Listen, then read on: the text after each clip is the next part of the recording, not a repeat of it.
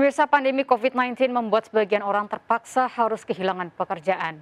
Hal ini terjadi kepada seorang guru honorer di Sukabumi, Jawa Barat yang harus banting setir menjadi pedagang asongan akibat tidak adanya belajar tatap muka di sekolah.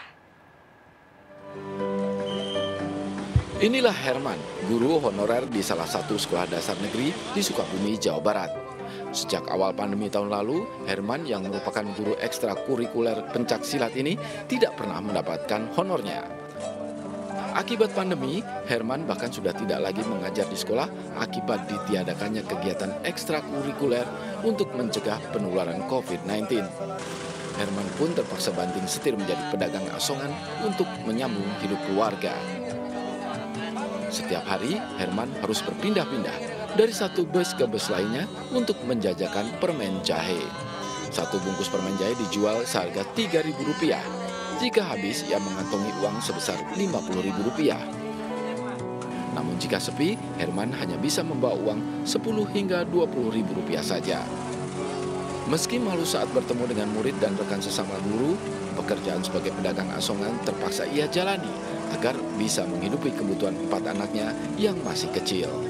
Setelah ada COVID 2019, saya kebingungan karena apa? Karena gaji tersebut nggak dikasih ya.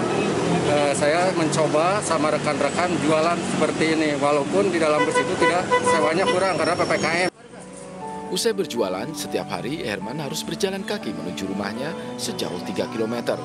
Meski lelah, ia tidak pernah melupakan kewajiban sebagai orang tua dan mengajar daring kepada anak-anaknya. Data Forum Pembela Honorer Indonesia Kabupaten Sukabumi, sebanyak 4.192 guru honorer harus berhenti bekerja tanpa diberi honor selama 1,5 tahun akibat pandemi COVID-19.